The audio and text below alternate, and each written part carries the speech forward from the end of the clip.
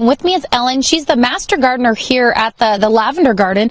Now, Ellen, we're obviously talking about lavender this morning in the tour that's coming up this weekend. You know, why should people at home care about lavender here in Oregon?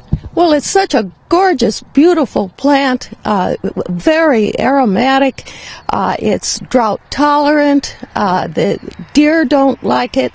And take a look at this garden. You can do practically anything with lavender in your landscape. It's just a wonderful plant. And down here in Southern Oregon with the Lavender Tour, there's about 6 farms that are going to be involved in the tour. So would you say lavender is an up-and-coming, big piece of agriculture here in Oregon? Oh, absolutely. Of course, the main lavender industry now is in Washington State, but Oregon is certainly hard on its heels. Absolutely. And what makes Southern Oregon such a prime spot for lavender to grow? Well, we have this great climate for lavender. Lavender, once it's established, just loves this hot, dry summer, and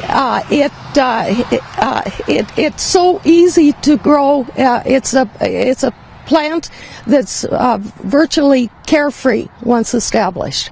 Absolutely. And as I told you guys earlier, if only you could smell what I'm smelling right now with all the lavender behind us. But coming up in a few minutes, we're actually going to be talking about lavender and how it can be used in the kitchen. And we'll have some examples for you coming up in just a little bit.